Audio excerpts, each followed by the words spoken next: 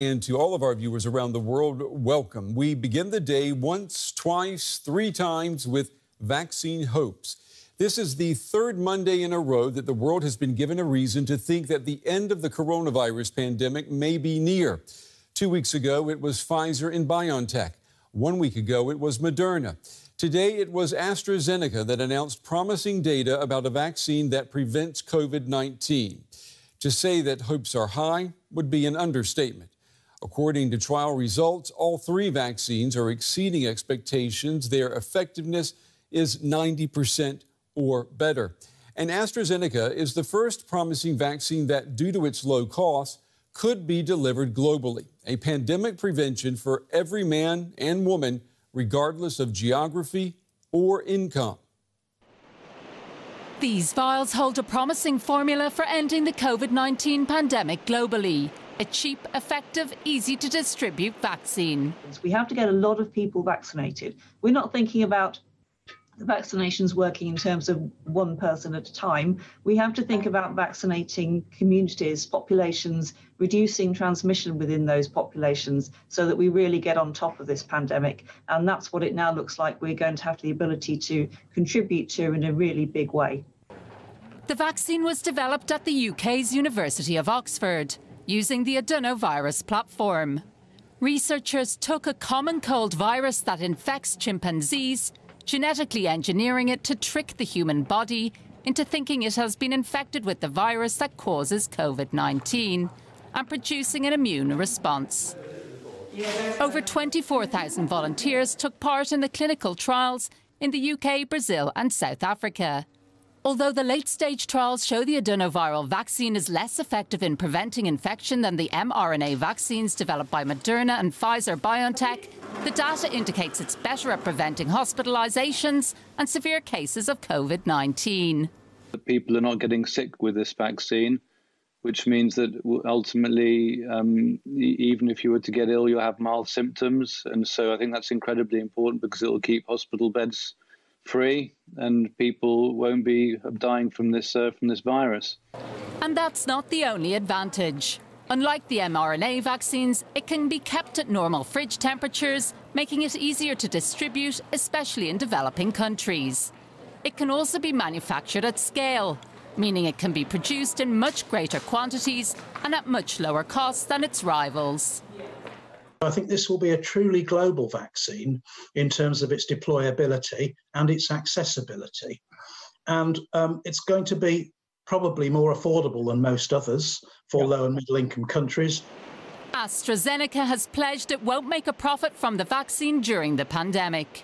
If it gets regulatory approval, the firm says it's ready to produce 3 billion doses next year. And for more tonight, I'd like to welcome back to the day Dr. John Campbell. He is an independent health analyst in the UK. He has become a sought-after authority on social media and all questions about this pandemic. Dr. Campbell, it's good to see you again, and it's good that we're meeting under such encouraging circumstances. Before we discuss AstraZeneca, let's consider what researchers have achieved in less than a year. I mean, we're talking about three promising vaccines, aren't we? It really is quite incredible. I mean, when you think about the Pfizer and Moderna vaccines, they've had quite a lot of money going into them, especially the Moderna. But the Oxford AstraZeneca vaccine has been done on a relatively small budget. And it's important to realise, Brent, that this has gone through all the stages that a normal vaccine or normal medication will go through. It's just been compressed into a small period of time. So even though this has been very quick, it hasn't been skipping stages. All the stages have been done correctly. It's just a very impressive piece of science, followed up by a very impressive piece of research logistics, and we hope followed up by a very impressive piece of allowing this vaccine to be used, the authorizations, and hopefully followed up by a very efficient rollout as well. And plans are in place for all of those things. So I felt actually quite relieved this morning when I heard this news. Very good news all round. Yeah, it is good news. Talk to me about what distinguishes the AstraZeneca vaccine from the vaccines from Moderna and Pfizer-BioNTech. Well, the Pfizer BioNTech and the Moderna vaccine, National Institute of Health vaccine, are both based on this messenger RNA way of doing things. Completely new way of making vaccines. Both seem to work. The Oxford AstraZeneca is based on, as you correctly said, it's a cold virus that causes colds in chimpanzees. It's an adenovirus, genetically modified so that when it's injected into the body, it will express the same protein as you find on the surface of the SARS coronavirus 2 vaccine. Therefore, it will make the antibodies and stimulate the T cells. The big difference, as you've already alluded to, is the Pfizer vaccine must be transported at minus 70 degrees centigrade. Now, this can be done in advanced countries, but it's difficult, but it can be done. And even the Moderna vaccine needs to be transported at freezer temperatures, whereas the Oxford AstraZeneca vaccine is just at normal fridge temperatures, the way we keep most of our vaccines.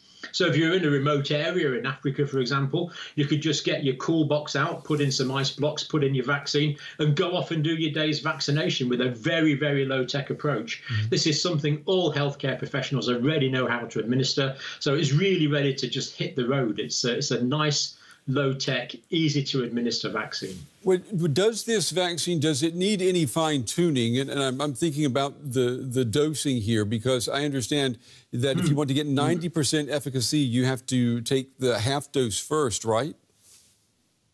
Isn't it interesting? Yeah. So if you give the full dose is 50 billion viral particles. But they found out if you gave a half dose, first of all, 25 billion viral particles, if you gave that first, a half dose, followed up by a full dose a month later, your efficacy there was 90%. 90% of people difference in infection rates compared to the experimental group and the control group. But if they gave the full dose twice, then the efficacy rate was only 62%. Combining those two, it worked out at 70% efficacy.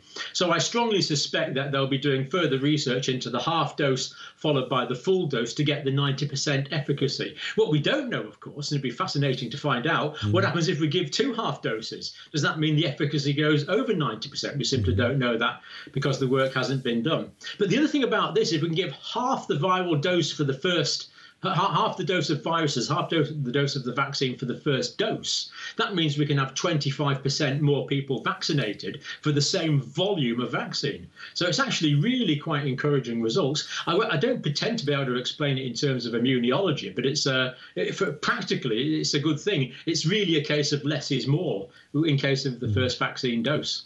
Well, who stands to benefit the most from this vaccine? I mean, at the beginning of the program, I said this is maybe the first global vaccine that we have against this pandemic. So pleased you brought this up, Ben. The Pfizer and the Moderna vaccine are both declared, and you can't say this is wrong, they're both declared to be for-profit vaccines. These are commercial companies. They intend to make some money out of this. But the Oxford AstraZeneca vaccine, they have declared that they will do this for a non-profit basis as long as the pandemic lasts. So they are going to be putting this vaccine out at really low cost. Now, the Pfizer vaccine, it looks like it's going to be around about 20 euros a dose. The Moderna vaccine is looking more like 35 euros a dose. Whereas the Oxford AstraZeneca vaccine, it appears it's going to be slightly under 3 euros per dose. So it's like a tenth of the price rolled out on a non-profit basis. And as well as that, Oxford AstraZeneca have teamed up with 20 partners around the world. So this virus is going to be made in India in huge amounts, for example.